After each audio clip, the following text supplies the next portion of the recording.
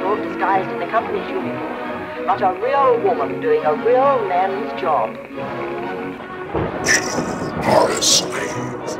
You are a slave. You live in the world of slaves. You will always be a slave. You will die a slave.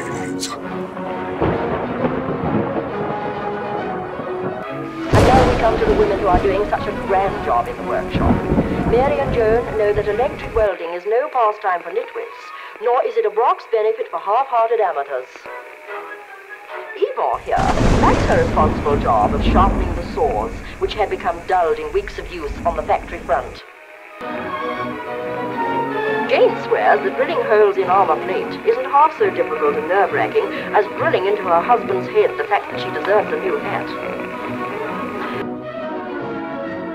You are a slave. You are a slave. You live in the world of slaves. You will always be a slave. This course was some hard hitting, but there was no lack of volunteers for this strenuous work. You will die a slave. Poles are required in large numbers on a railway, and the bark is first to be removed. The foreman told us that he had to be careful to roll his R's when telling these ladies that their job would be to strip trees. And, by the way, these were the only poles we have come across during this war who take what is coming to them lying down. You are a slave. You are a slave. At a time when we must all pull together, start twiddling the wire necessary to make concrete into reinforced concrete.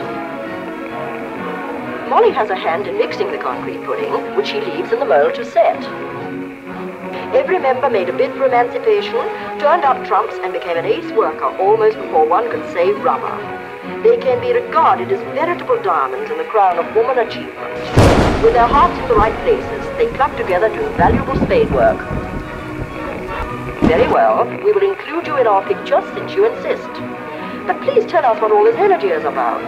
Burying a cable, are you?